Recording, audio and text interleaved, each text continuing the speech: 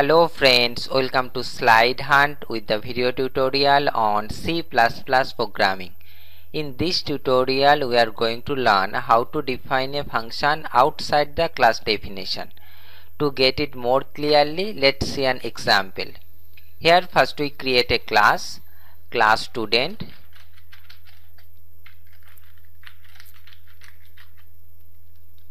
Then a pair of curly braces, and the class definition is terminated by a semicolon. Inside the curly braces we have to write the class body. Here we use the public access specifier, so I am going to write here public,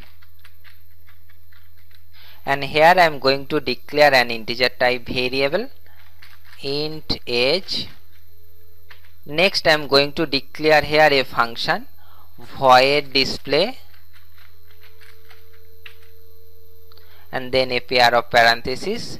Since the function display is not going to take any parameter, so leave it blank. Here we just declare the function display, not define it.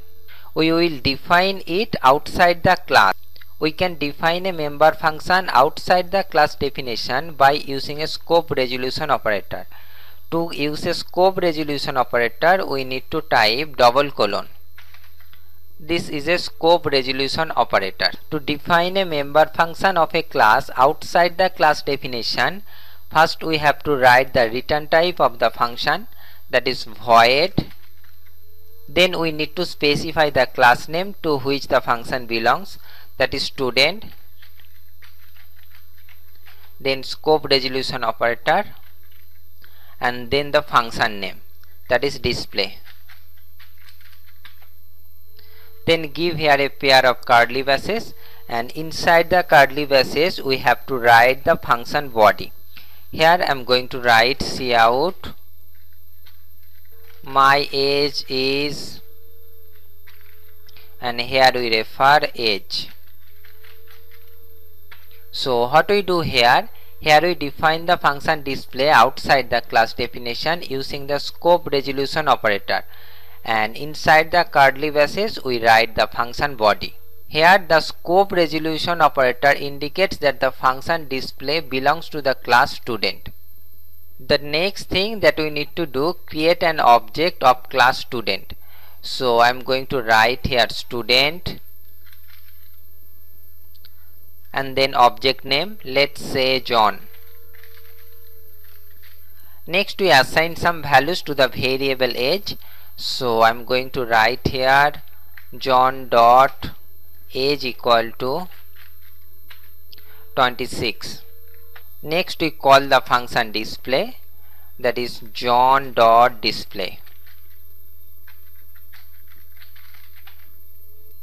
Let's check the output, build and run.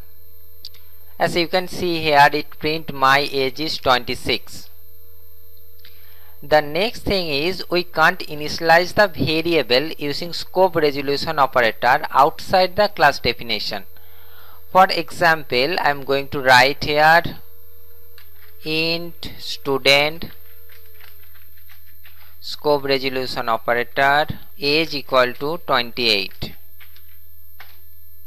This initialization is incorrect, so it will give an error. Let's check the output, build and run. As you can see here, it gives an error. Int student age is not a static member of class student. But if we declare this variable age as static, then this initialization will be correct.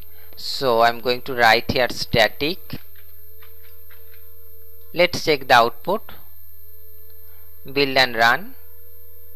As you can see here, it gives no error, but it print age equal to 26, because when we initialize the age variable using an object, then this value is overwritten. But if we delete this initialization, then we get age equal to 28. I am going to delete it, and now check the output again, build and run. Now it print my age is 28. That's it. Hope you understand. If you have any doubt, please comment on the video, and if you have any suggestion, please tell us. Thanks for watching. To watch more videos, please subscribe this channel SlideHunt. You can like my Facebook page at www.facebook.com/SlideHunt, and you can follow me on Google Plus at www.google.com/+SlideHunt.